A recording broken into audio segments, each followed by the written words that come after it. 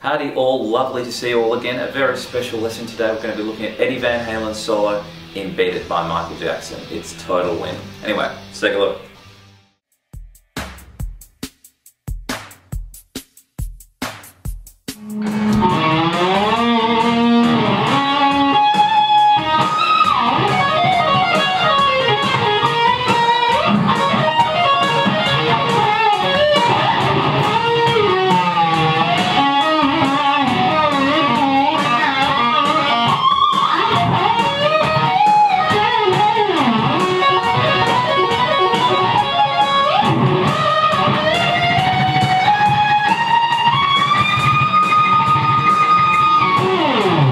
Alright guys, before we get too excited, we just need to talk about the tuning, which is E flat standard, which goes E flat, A flat, D flat, G flat, B flat, and another E flat. So get yourself in tune and we'll get started. Okay guys, let's take a look at the first section. Now one thing I want to keep in mind before we start this little dive at the start is to press down before we've ever done anything. So what I'm doing here is hammering on the 4th fret of the 3rd string and then just bring that dive up. You give it a light vibrato at the top as well. Then from there, I slide from 4 to 7, and when I hold that 7th fret, I'm doing a tap harmonic on 14th fret of that same string. So it's not like a full-on tap, we're just sort of gently tapping in and out. I find the loudest tap and the best kind of harmonic I get is when I'm physically on that bar. So from the start we've got the dive. After that I want to hammer to 9 of the 3rd string. Now, a lot of people tap this harmonic, but it depends on your action. It doesn't always come across that good because it's a bit of a difficult harmonic. So I tend to find that I want to pinch harmonic that. So all I'm doing there is lightly brushing my pointer finger and then plucking behind it with my thumb. So from the start, nice and slow. Hopefully that's making sense. And then we work into this. Now what I want to do here is tap 15 of the 1st string and then hammer 10, 12, 14. So I'm tapping the 15 of the 1st and then 10, 12, 14 all on the 1st string. When I finish that, I want to do exactly the same thing 3 times. So from this point now, I'm not jumping behind and working forwards, it straight descends from 15. So I'm tapping 15 and then playing 14, 12, 10 3 times. So it'll all together will go.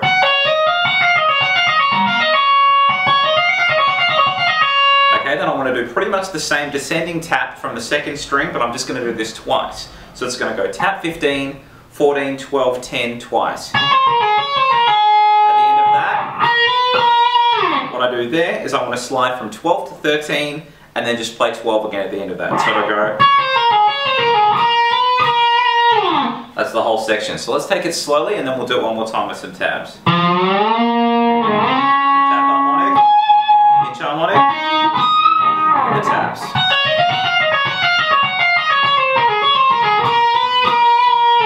One more time with some tabs.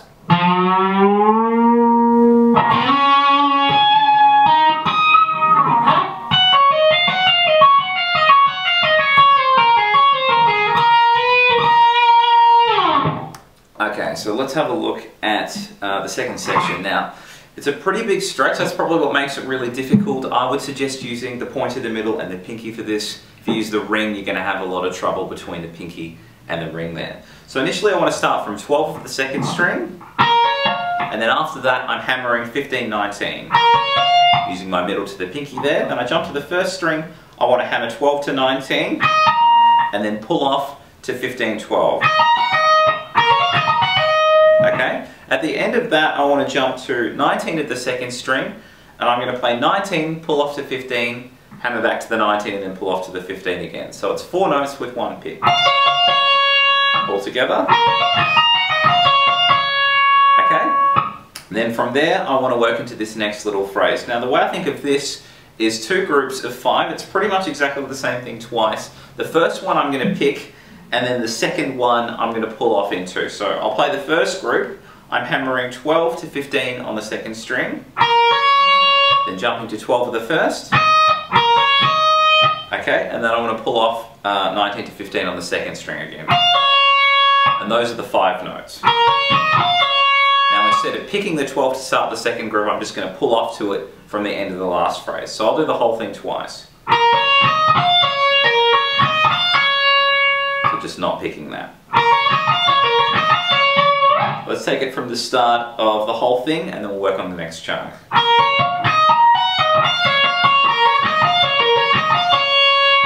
Okay, then we're working to this. Okay, so what I'm doing here is a flat finger on 12 of the first 2 strings.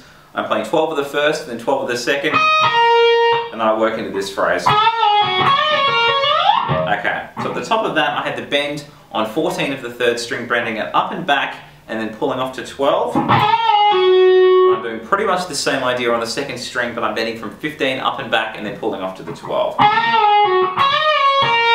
At the end of that, I want to do a tap slide from 15. It's not necessarily going anywhere particularly melodic.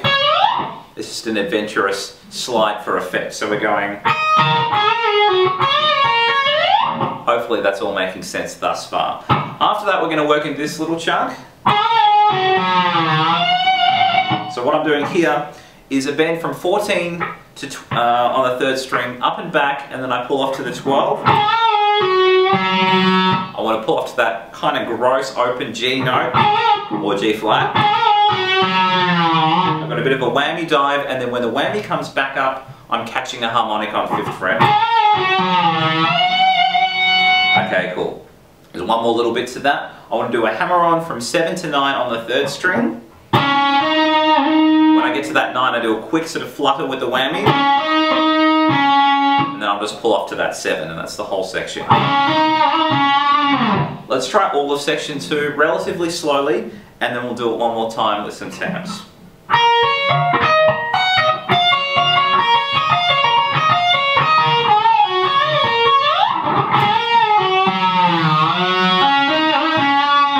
One more time, some taps.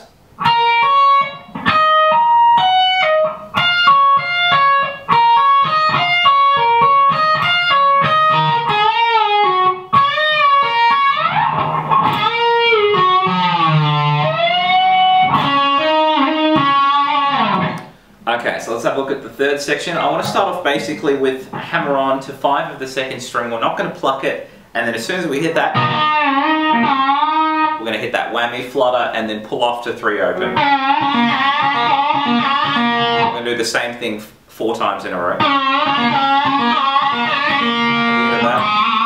I've got a bit of a, maybe bending up, a bit of a bendy squeal on 2 of the 3rd string. So after that, we're going to do that bendy squeal. We want to slide. I slide all the way. Doesn't particularly matter where you start. I guess sort of between 9 or 12, I guess. I want to slide to 16 of the 3rd string. After that, I'm doing a big bend on 15 of the 2nd string. Okay, and we're working to this.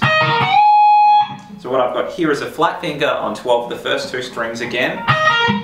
I'm playing the 1st and the 2nd, and then a big bend on 15 of the 1st. Okay. After I bring it down, I do a quick pull off to 12 on the same string, and then I want to end on this.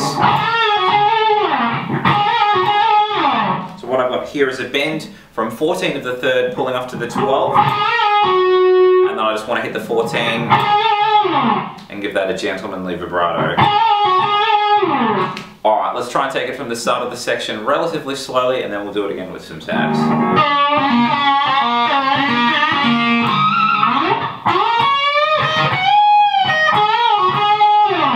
One more time with some taps.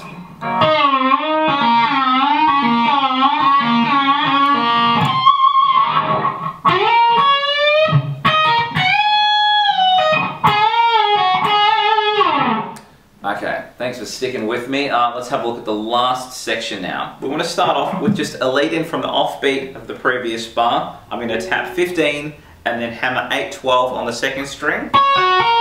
And then for the first beat of the next bar, we're going to do the same idea but from the 1st string. It's going to go 15, 8-12 as the hammer on the 1st string with the tap, and then we tap the 15 of the 2nd string again and then do that phrase. So we've got the lead in, and And then from the first string, I'm going to do that little phrase 4 times. So I've got the lead in, 1, 2, 3, 4. Okay, then at the end of that I go. So what I've got here is I'm tapping, what have I got here? 17 of the first string, and then I'm hammering, after that pull off from 10 to 14, I do that twice. At the end of that, I just want to tap the 17 and pull off to the 10, so I go all together.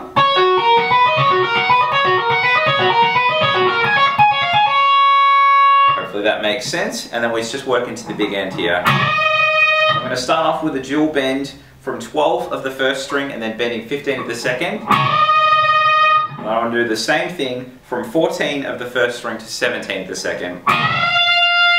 Okay, now from there I'll start working into the trem. If you want to time it perfectly in triplets, this is how I think of it. I've got a quick group of 6, and then I've got 8 on, so that was on 14 of the first string, and then I've got 8 on 15. Okay, then 17 I've got a group of 8. Then 19 I've got a group of 8. Now this last bit is a pretty epic bend with some trem picking. So the way I kind of think of it is I'm doing 3 groups of 12 and then a group of 6 if you want to be really, really anal, but you can just bend it and then do a trem pick and then do a big slide from 22 of the 5th. I think that was the one that I thought sounded the best on the 5th string. So let's take our time from the start of this section and then we'll do it slowly with some tabs.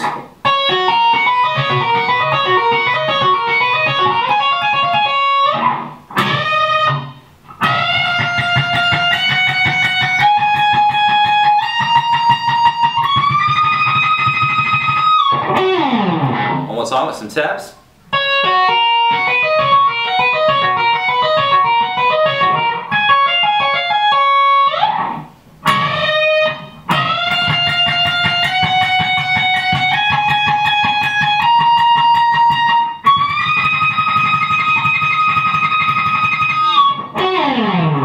And there you guys have it, the beat it solo. I hope you guys have enjoyed that.